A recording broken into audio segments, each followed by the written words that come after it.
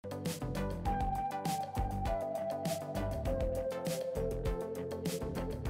guys! Today I'm going to be showing you how to make an interesting geometric necklace. I actually saw somebody wearing this necklace probably on Instagram while I was flicking through the photos. Theirs was store-bought. I don't remember where they got it. Some of you may know. If you do, then you can tell me where it was from, and then I'll put the information for that in the description box. But I thought it was really cute, so I wanted to try making it myself. And I'm pretty sure I have all of the materials for it, so I am doing it as a craft hoard. So let's go see what we can find and get started. Okay, I need that metal tubing. So I don't remember where I put it. Well, I'm gonna need these jewelry findings.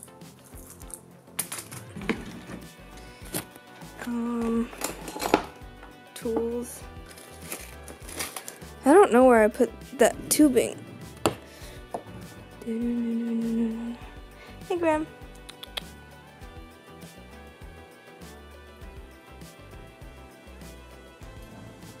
Okay, well, this is hard to do one-handed, so I'm gonna put the camera down and try to find the rest of the things.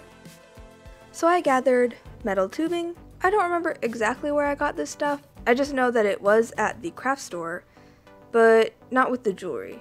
However, you probably could find pre-cut straight metal tubing in the jewelry section. This is just what I had on hand, so it's what I used. Jewelry findings: a lobster clasp, a jump ring and a crimp bead, thread, jewelry pliers, wire cutters, a file, and super glue.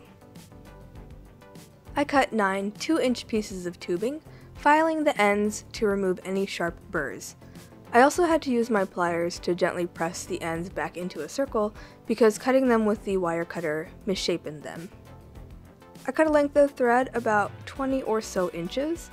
I tied a lobster clasp to one end, snipped off the extra thread and added a dab of super glue to secure the knot. Then I simply just threaded the tubes on.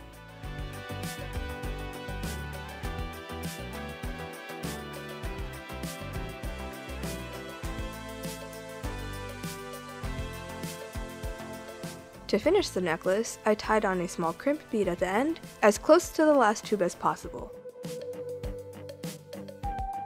I cut the extra thread and added a dot of super glue.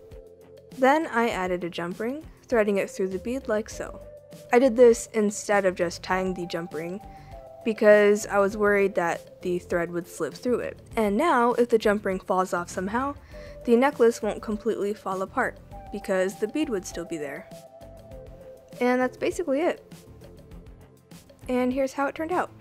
I'm not sure how I feel about this one. I guess it's a successful craft hoard in the fact that it's actually a necklace. Maybe it would look better if I used more shorter tubes instead.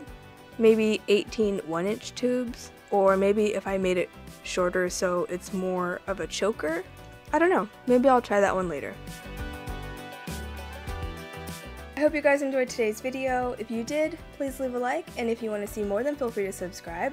I post art videos every Tuesday and DIY videos every Thursday.